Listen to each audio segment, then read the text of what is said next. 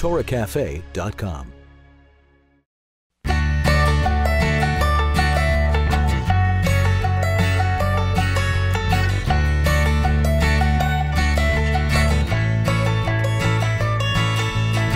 Traveled halfway across the world to see a sage. He lived like such a poor man in this day and age.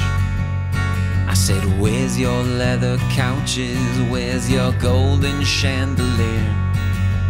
Where's your walk-in closet for all the stuff you could wear?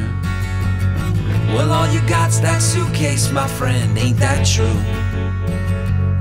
I said, yeah, but you know that I'm just passing through. And that's when he said, I'm just like you. I'm just passing through, just like you. My heart wants to feel something that's real, and my mind hopes to find treasures of another kind. And if you had my eyes, you'd see a palace for you and me. Although he's been forever living in this town, people say he never really settled down. They say, where's your leather couches? Where's your golden chandelier?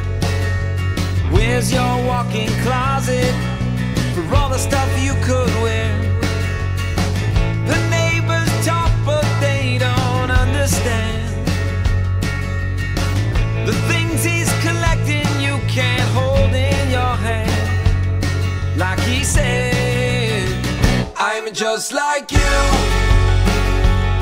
I'm just passing through, just like you. My heart wants to feel something that's real, and my mind hopes to find treasures of another kind. And if you had my eyes, you'd see a palace for you and me.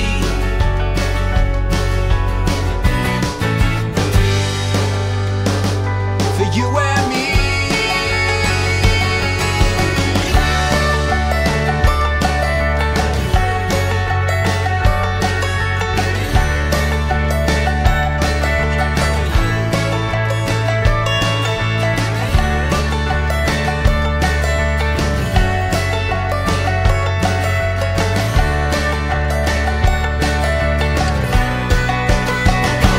Just like you,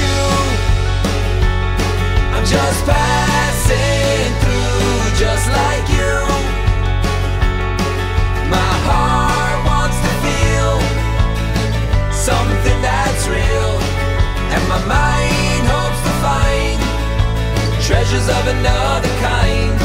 And if you had my eyes, you'd see a palace for you and me. My heart wants to feel something that's real, and my mind hopes to find treasures of another kind. And if you had my eyes, you'd see a palace for you and me. A palace for you and me.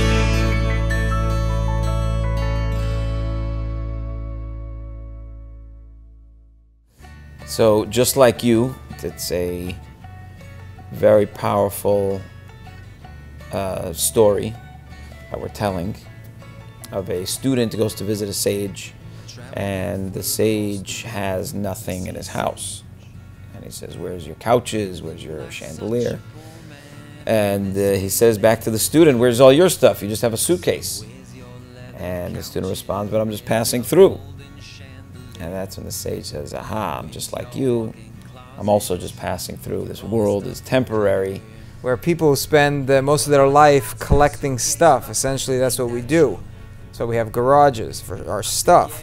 And the sage tells them, I'm actually just like you. I also collect stuff. It's just not that type of stuff. Not leather couches and chandeliers. I collect Treasures of another kind.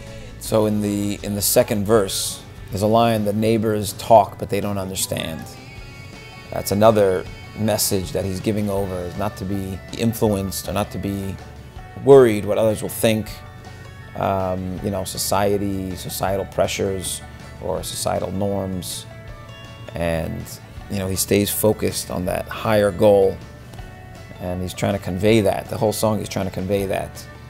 And it's something that we always have to keep in mind, because it's just so easy to get caught up in the day-to-day. It's just impossible to avoid it. So it's like a constant push that I think we have to try to find a way to connect to that.